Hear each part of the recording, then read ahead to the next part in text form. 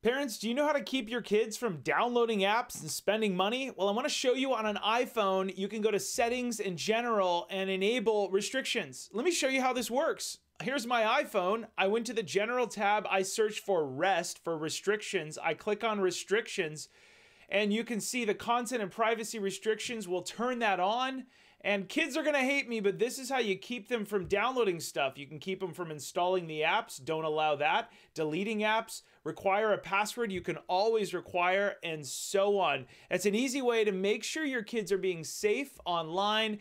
I wanna give you my free guide, How to Navigate Social Media with Your Student. It's gonna teach you how to know what your kids are doing online, how to get your kids off their screens, and how to get your kids to be positive online. Go click the link today.